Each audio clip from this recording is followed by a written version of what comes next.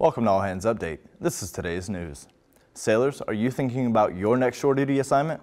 Chief of Naval Personnel Vice Admiral Bill Moran recently released a new NAVADMIN to encourage sailors in the fleet to consider becoming recruit division commanders for their next shore duty assignment.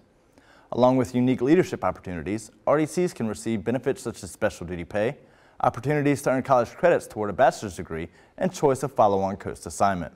To learn more about this opportunity, view the NAVADMIN.